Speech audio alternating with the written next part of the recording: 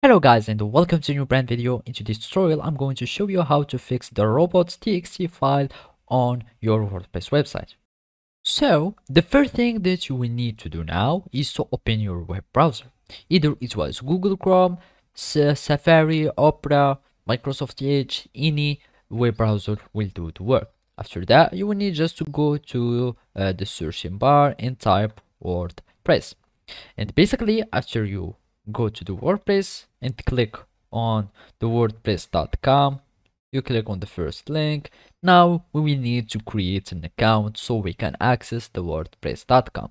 So basically we need just to click on get started, and here we will need to add our email address. You add your username and then you choose password. Otherwise you can just log in with using your Google account or Apple account. And basically after you create an account, you will need just to verify the account by clicking on a link that will be sent to your mailbox by the WordPress organization or website.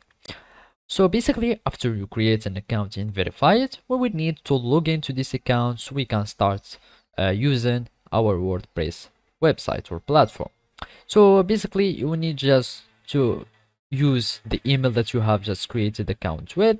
You click on continue, then you go to the password, you enter the password, and finally you will need now just to follow these simple steps.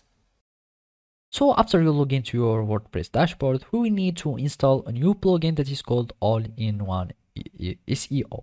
So basically you need just to go to the plugins page and then search for All-in-One and wait until it searches the plugin that we want, and then you will need to install this all-in-one SEO plugin.